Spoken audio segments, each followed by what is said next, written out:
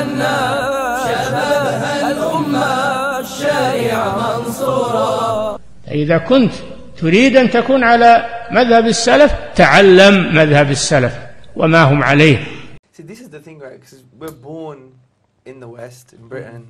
Religion gets attacked all the time.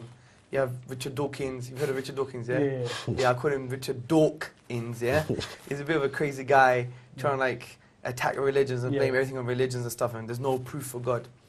Let me address two things here. First and foremost, we are brought up thinking that everything that we must verify has to be touch and feel. Yeah. But let me tell you something. If God could be touched and felt and seen, would that be God? No, what you mean. Would that be God? It wouldn't really be a test of belief, would it? Because you would know. It's not even just a belief, because God actually says there's good reasons to believe in Him. For example, look, do you believe you had a great grandma? No. Do you believe you had yeah, but I mean, there's obviously, I know that because obviously I'm here now. Exactly. But that's exactly the point. Have you ever seen your great grandma? You don't have access to her DNA. I know scientifically, I would have to have one to be here. Well, I don't know. See, that's the point. Using the terminology here, scientifically, you have no clue. You have no clue. Scientifically, you're just dumb on this position. Or we're dumb on this position, because what does science say? Science say we can only verify the physical world on things that we can touch and feel. This is a non-verifiable thing. The only way you know you got a great grandma is because you're here. You've made a logical, rational decision, not based on the physical world, based on necessity. If it's necessary your great grandmother existed in order for you to be here. You can't see her, but if someone says she never existed, you say, get lost, man, you're crazy. Do you see my point? So the point is, we don't need physical evidence all the time to come to conclusions. Exactly the same thing with God. As you said, cause and effect, creator and created. Let's put it this way.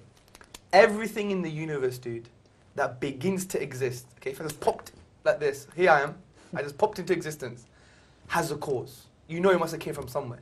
Everything that begins, that starts to exist, always has a cause. Number two, the universe, without a shadow of a doubt now, began to exist.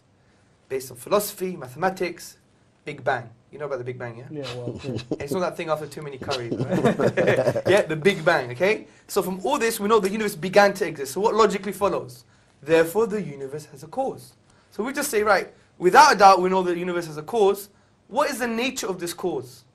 Well, if you create the universe, it can't be part of the universe. Because if it's part of the universe, then that would mean the universe existed and didn't exist at the same time.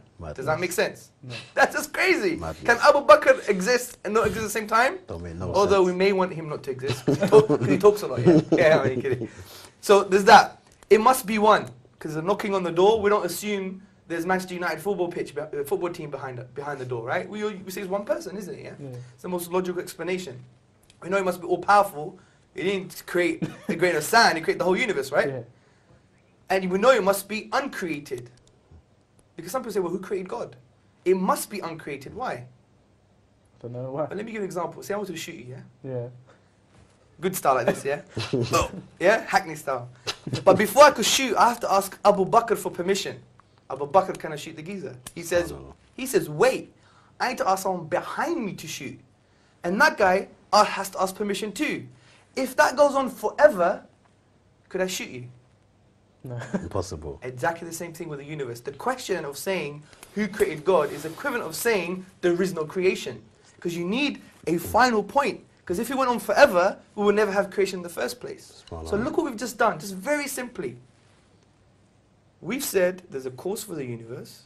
It must be one, powerful, and uncreated. This is exactly what the Quran says. قُلْ هُوَ اللَّهُ أَحَدٌ Allahu Samad, lam yalid wa lam yulad wa lam yakul lahu kufuwan ahad. Say God is one, unique, eternal, self-sufficient. He begets not, nor was he begotten. He's uncreated. And there is nothing like him. He's immaterial. He's outside of the universe. So just using our aql in Islam is our intellect. Reflection, as the Quran always tells us to reflect. He uses the word yatafakkarun, for those who reflect. Because the Quran is for reflecting human beings. So we come to the conclusion that there must be a God. For me, I think that's irrefutable evidence there. We could even go slowly through it again, because they were very basic concepts, weren't they?